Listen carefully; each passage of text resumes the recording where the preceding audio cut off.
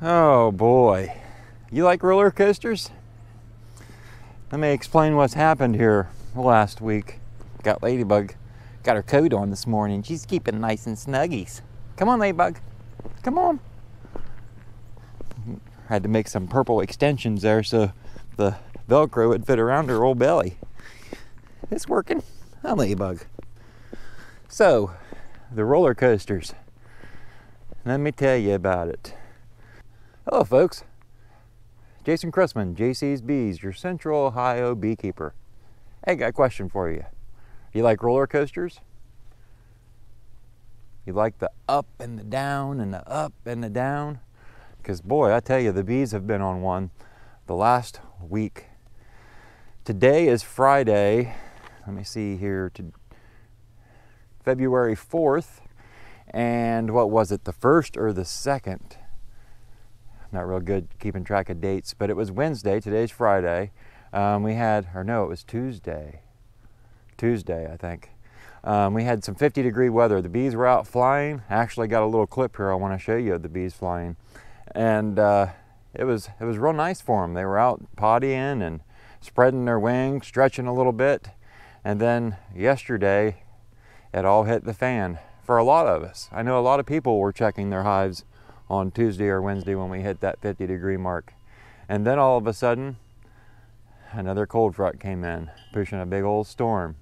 Started out here yesterday as pretty much all rain, and then it turned to ice about 8 o'clock in the morning. And well after 8 o'clock last night, it was still icing.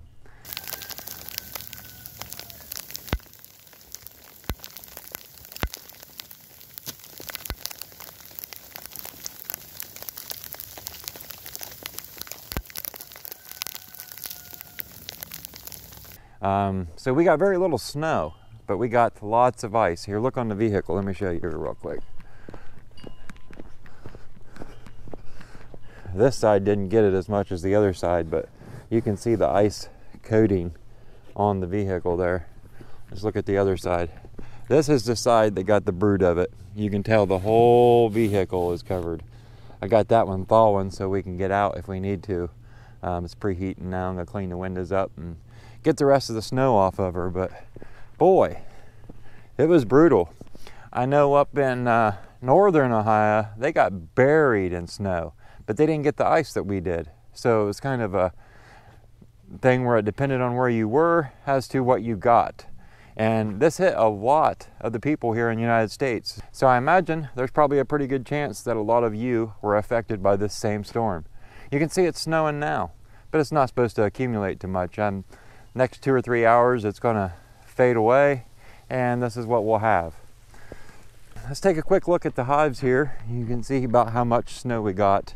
The majority of this all melted in the 50-degree weather, at least what was on the roofs of the hives.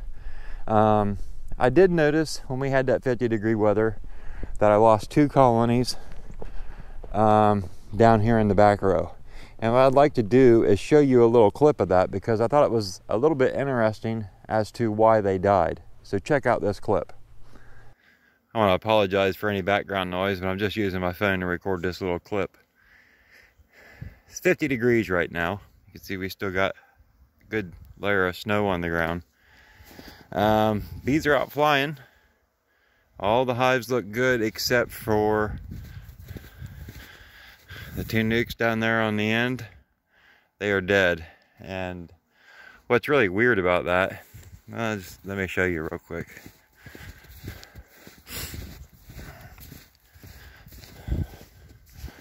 I noticed it on this one.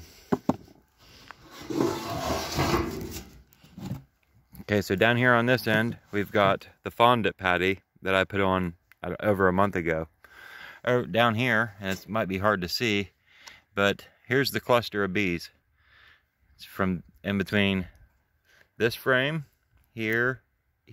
So we got 3 seams with a nice wide cluster. I mean, it stops down here and then goes all the way to this divider. But what's weird is the bees died here because they didn't have any food. Right here on this end is the food. Now if we lift the fondant patty up, if I can get a hold of it,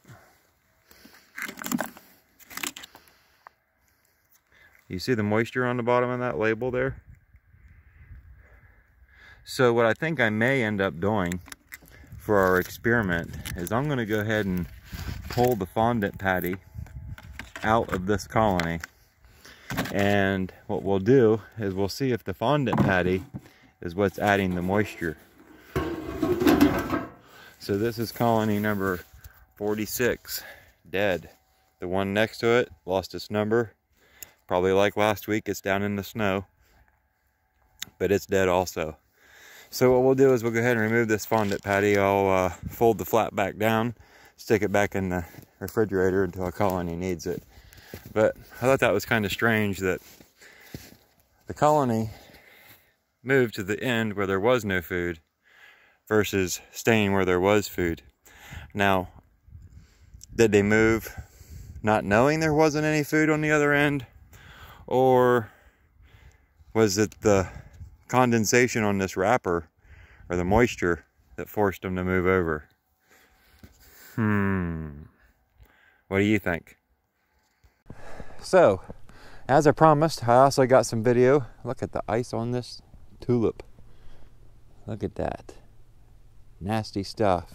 Luckily, we didn't lose power with all the ice we had.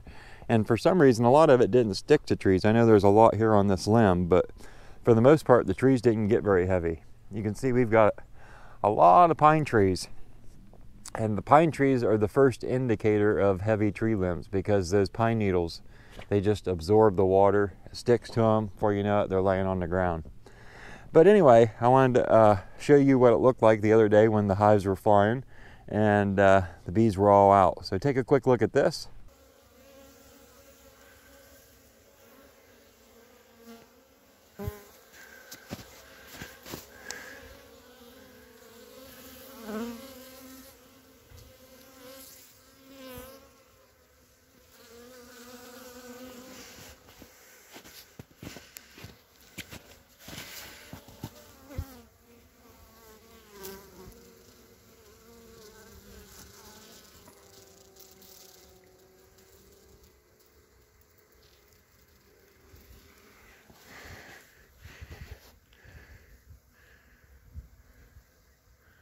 So you can see the bees were pretty active the other day, and now it's all quiet again. So that's where the roller coaster that I was talking about, the up and the down, you know, that you get this warm weather, the bees start to move around in the hive, and then the temperatures drop again. And the bees need to cluster back together in order to survive, and they need to do that around food. So if your bees happen to move during this warm spell and they didn't get back to food before they clustered, it could be devastating for you.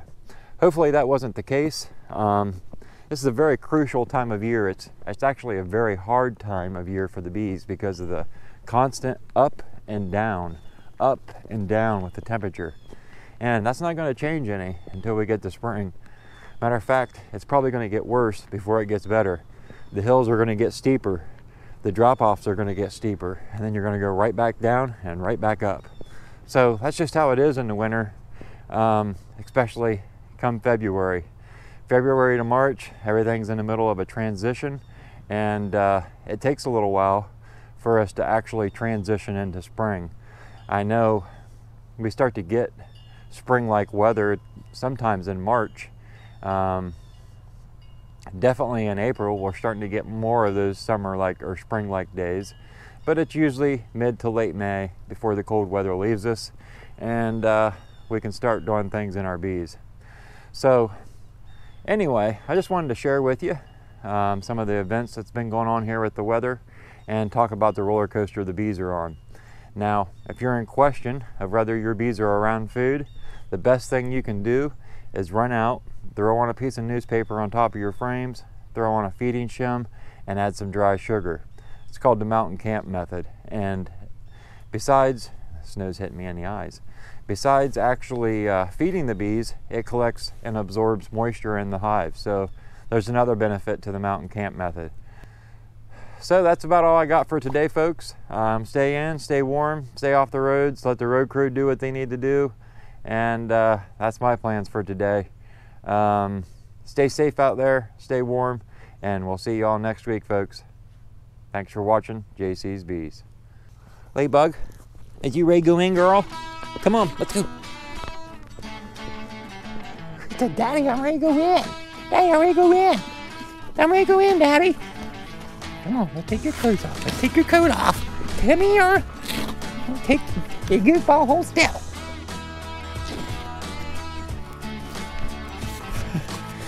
We had to make some Velcro extensions for Ladybug so that this coat would fit her. The purple's like the extensions. You ready to go in? Daddy, you made me naked. You made me naked, Daddy. Let's go. Have a good day, folks.